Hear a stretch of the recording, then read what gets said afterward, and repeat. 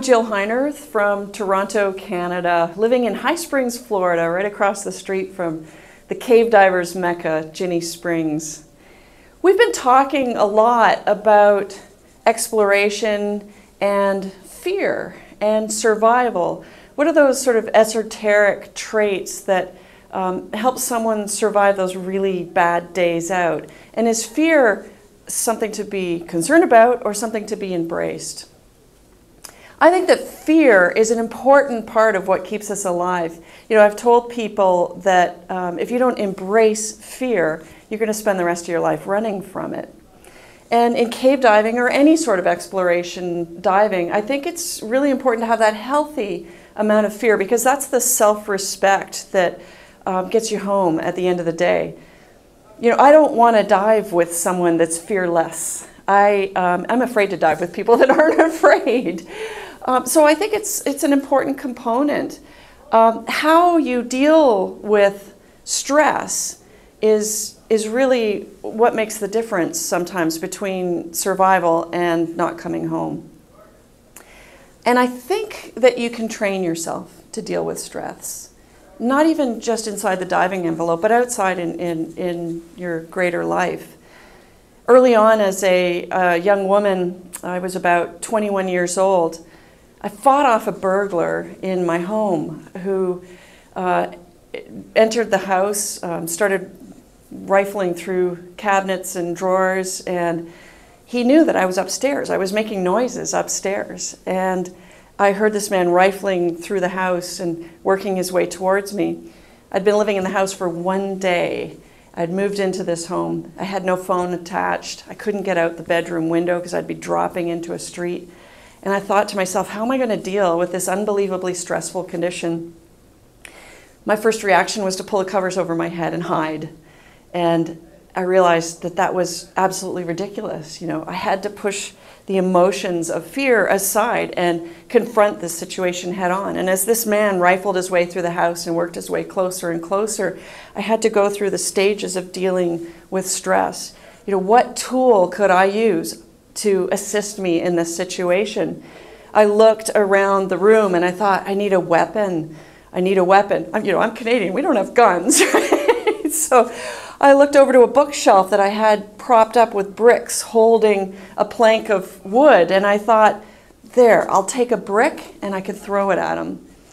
And I thought second about that pitch of a brick, and I thought, well, then he's going to have this tool. What am I going to do that's more effective? And I found some X-Acto knives, and I wrapped them into my fingers and held tight, and I thought, I will not let go of the knives. I will not let go of the knives. And I was a total pragmatist. What is the next best step towards survival? I don't know how this is going to end up. But right now, I know the next best thing is to have these knives. And I sat in the darkness until this man busted his way through my bedroom door and came after me. And I turned on the light on my drafting table light and blasted in his face and thought that would be enough to startle him. But when he came after me, I had nothing left but to swing and slash across his chest. And I cut him. And he stepped back, and in this hideous laughter, he looked at me, turned around, and walked out of the house. And I was absolutely terrified. I just wanted to fall apart, but I realized it wasn't time yet. I wasn't safe yet. And I ran to the nearby subway station, out the front door of my house, and got help. And it was only after the police arrived that I could let go of these knives and drop them on the ground and just crumble into tears. But I realized that experience taught me so much about stress and dealing with fear. You have to be able to make the next pragmatic step towards survival and keep working relentlessly towards that end. In my worst ever cave dive, I had a situation where a diver in front of me was stuck. This diver was the cork in the bottle containing my life. This diver had become entangled in the line, broken the line, and I was holding the bitter end of a line in one hand and a stuck diver in the other hand in the murky darkness of zero visibility. And people could think that that's absolutely the worst possible situation, but all I was thinking about was how I was going to survive this. What's the next logical step? And when you break it down that way and you say, emotions, you won't serve me now, and you focus on survival, then that's what gets you home. In that dive, I ended up throttling a tank on and off in order to deal with a regulator that had become so clogged with clay. I unstuck my buddy. I patched the guideline 3 times. I worked my way out of a 0 visibility silt out in a cave about that high. And I made it home with half my gas. Half my gas.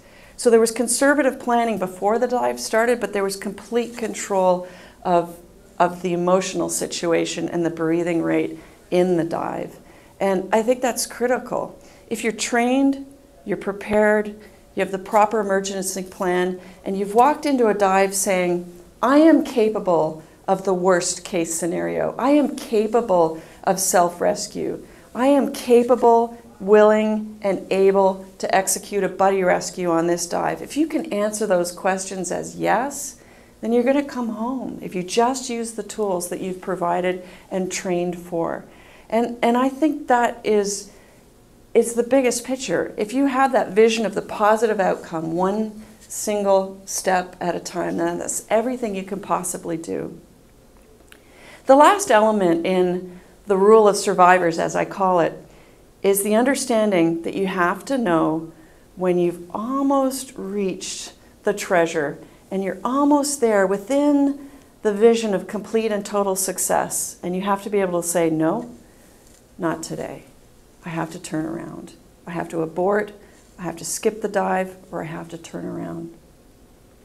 In rebreather diving, there's no question that will save your life. If we look at the rebreather accidents over the last 10, 20 years, if we line them all up, we can see that most of these accidents could have been prevented by actions taken before someone even got in the water.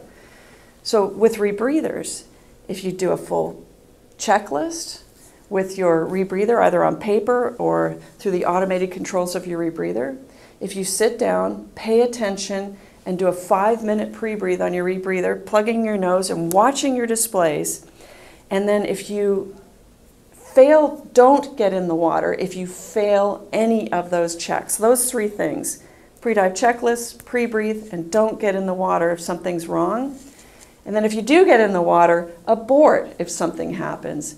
If you follow those simple rules, you'll come home. And it doesn't matter if you're in Truck Lagoon or if you're in a place that you've paid a lot of money to and it's taken everything to get there. You have to be willing to turn around when you're almost there, almost ready to get in the water, almost ready to see the dive of your life.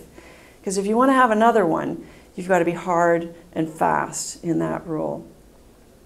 So I think as explorers or divers in general, all of that is important for our survival. Embrace fear, understand it, but leave the emotions behind.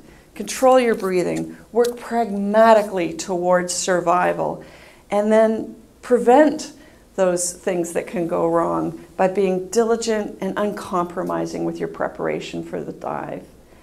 And with those things, I think it'll save your life.